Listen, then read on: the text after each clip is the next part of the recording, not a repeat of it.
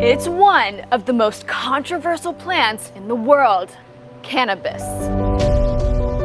My name is India, and you are about to see how the legalization of cannabis in Israel is going to change the world and how it could affect you.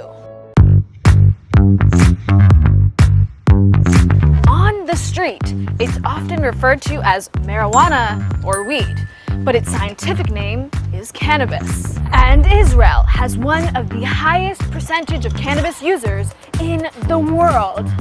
Many use it for medical reasons, and many more use it for recreation. Today, even rabbis across Israel are okaying its use. Kosher cannabis, anyone?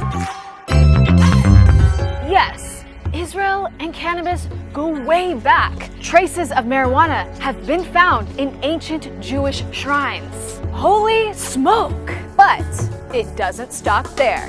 THC, the main psychoactive chemical in cannabis, was actually first discovered by researchers in Israel. And this research continues today. Israel is one of the only countries in the Middle East where medical marijuana is legal. Recreational use is decriminalized and will likely be legalized soon.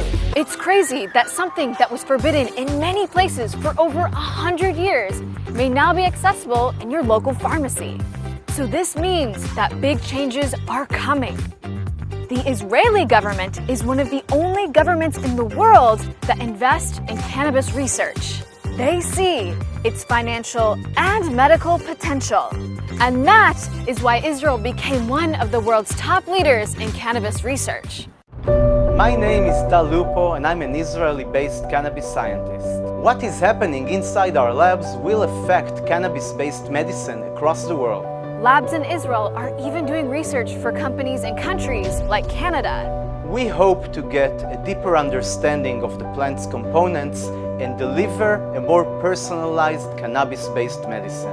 They say cannabis can be used to help treat those with cancer, epilepsy, schizophrenia, and many other conditions. And Israel has high hopes to soon export cannabis too.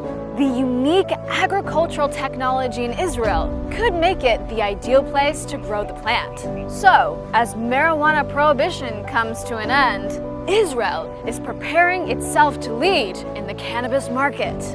Hospitals and doctors near you could soon be using developments made by Israelis, potentially treating millions of people with medical conditions across the globe.